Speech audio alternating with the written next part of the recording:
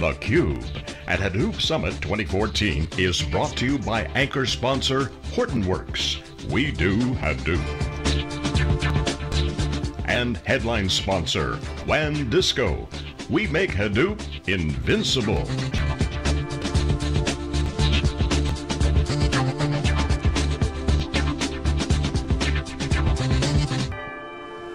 Welcome back, everybody. I'm Jeff Kelly with Wikibon. You're watching theCUBE. We're here live at Hadoop Summit in San Jose. We've got a really interesting segment coming up here.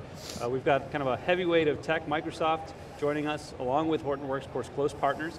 We've got Eron Kelly, who's the GM, Data Platforms at Microsoft, joining us along with longtime CUBE alum, John Kreisa, VP of Strategic Marketing at Hortonworks. Welcome, guys. Thank you, Jeff. Welcome first time, and welcome back, John. Thanks. So John, let me start with you. Obviously, big day today. We watched the keynote, some good stuff from our friend Merv Adrian, Rob Bearden. What's your feeling this morning? Pretty excited and maybe a little tired from all the planning? And we're super excited, got plenty of energy to keep going. It's a great start for the show. As we said, over 3,200 registered, so fantastic growth. Support and backing from the ecosystem, from the community, from folks like Microsoft in terms of supporting the event. So we're very happy with how things are going. I think generally the community and everybody should be happy with really how people are coming together with a lot of energy. Yeah, I mean the energy here is great. Obviously the show is growing. What were we at last year? 2,500. About 2,500, yeah, so great growth continues. Some really good stuff. So let's dive into the relationship with Microsoft and Hortonworks. We've covered this in the past, and we know that Hortonworks and Microsoft work very closely to bring Hadoop to Windows. Eron, let me talk to you a little bit about what does that mean for Microsoft customers, why that was so important. Well, what's really important for us is we looked at the data landscaping, and it was evolving. Hadoop was going to be a cornerstone of many enterprise implementations. And being able to give customers that option of running HDP on Windows in their environment, I mean Windows is the predominant operating system for IT teams, and so being able to use Windows tools to manage the environment we felt was important. The other thing we were very focused on is how do we make it really easy for customers to start using Hadoop in the cloud. And so again, this is where our partnership has come to fold, where with HD Insight, which is our Windows Azure solution for Hadoop, it makes it very, very easy for customers to spin up clusters and get started on Hadoop. And we're seeing patterns very similar to what Merv talked about today in his keynote, where you see a few clusters coming up for dev test, then moving to kind of pilot projects, and then full-on production as customers are really starting to take advantage of that easy on-ramp to the cloud. But what was critical is we wanted to ensure that that wasn't some sort of proprietary distro of Hadoop. We really wanted it to be consistent with what Hortonworks was doing, 100% Apache, so customers' applications that may have run on Linux or run on Windows on-prem or in Azure can be consistent, and that's very, very important. We believe long-term, and it's also why we've invested a lot back into the community. We'll talk about a little bit why that is so important. I think some of our viewers may know Microsoft kind of had their own kind of competing big data framework, which they, kind of abandoned to put all your effort into Hadoop when it comes to big data. Talk about why that openness is so important, and kind of how that fits with your relationship with Hortonworks in particular. Yeah, no, it's a great example if you go back to Dryad, which is the Microsoft technology. And when we looked at that at the time, about 24 months ago, it was, hey, do we want to go down the path of a proprietary solution and try to build an ecosystem around it, or do we want to embrace Hadoop? And we decided to go in the direction of Hadoop in partnership with Hortonworks so that more people can use the technology. Because ultimately we see it as part of a building block, and the more access that customers who are familiar with, say, SQL Server and like writing T-SQL, being able to access data in Hadoop through our tool set we thought was really important. When it comes to the user experience, and Ranga talked about this in the keynote, where we think of the data platform, we think of analytics, but we also think a lot about those users. It was very, very important to us that every Excel user on the planet have the ability to pull information from Hadoop so that they can start to interact with it in a richer way. And going on our own direction would have made it a lot more difficult to build that center of gravity.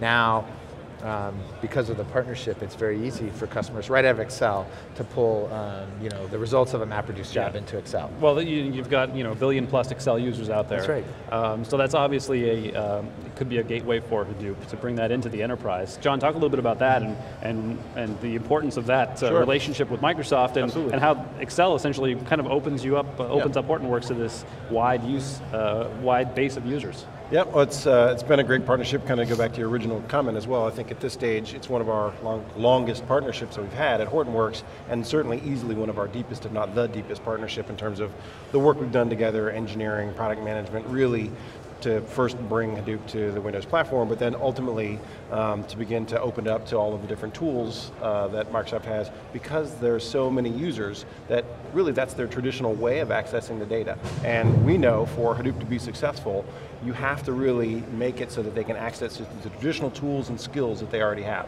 So that's what makes this a great partnership, is there's so many skills and tools out there in both just in SQL Server and in Windows technologies and in Excel and kind of the more front end user technologies. It's super important for us to make sure that we enable usage of Hadoop in the mode and with the skills that they already have. So that's really where this works out great, kind of synergy between the strategies of what Microsoft's working on and what we're working on.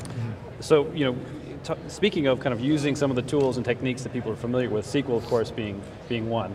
Talk a little bit about the Stinger initiative. So you've kind of completed that within the last couple of months. For those out there who aren't familiar with it, tell us a little bit about the Stinger initiative, and then I'm really interested to talk with Eron about kind of the commitment, the contributions, I should say, that Microsoft made to that. Sure. Absolutely. So I'll just briefly, the Stinger was a 13-month initiative, as you said, closed about 3 months ago, to make Hive, the de facto SQL access engine inside of Hadoop, to run 100 times faster.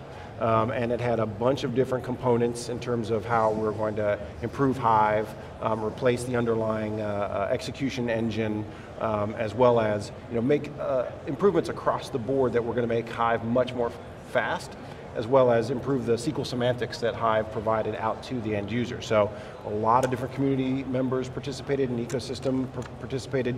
Microsoft played a substantial part in terms of how they helped us make Hive deliver on that. And actually, the Stinger initiative is now delivered, and Hive has actually achieved some of those goals that we had in terms of making it faster. So Microsoft is a major contributor, I guess. You want to talk a little bit about that? Yeah, I mean, it's been core to our strategies. How do we make customers who are familiar with existing paradigms? We've talked about Excel, that's sort of the obvious one, but T-SQL as well is another one, where there's a lot of DBAs out there that know how to write in T-SQL, and allowing them to have access to data in Hadoop is a really important part of the strategy. It's very congruent with what we're trying to do. And we realized that the best way to get scale out of that was to push it right back into the contribution. So since we started working with Hortonworks, we've contributed over 30,000 lines of code and 10,000 engineering hours to make this happen, including the core query engine that led to the performance that John was talking about 100x. So that's been a very, very important part of the strategy. And ultimately, we believe we can really help bring Hadoop more mainstream. Not only to end users, as most people think about, but also to all the DBAs out there that know and love SQL. So, as Hadoop becomes more mainstream, talk a little bit about how Hadoop fits with the rest of the Microsoft portfolio of data management technologies. You've got SQL Server, you've got Excel, Power BI, you've got other tools out there. Where does it fit in your kind of hierarchy of data management tools from a Microsoft perspective? Yeah, so we think of it as a great complement to some of the technology you've already described. If you start with the user, we think of Excel and our new Power BI service as a way of delivering great value and bringing BI to every user. We like to say, bring BI or big data to 1 billion users. So that's sort of that user stack, and being able to interact with data both through the tool they know in Excel, as well as application types experiences. Then there's an analytics layer, which of course Hadoop plays a big part of that, so a lot of the analytics layer there, as well as SQL Server, classic, our column store for data warehousing and other layers. And then the platform layer where the data is stored.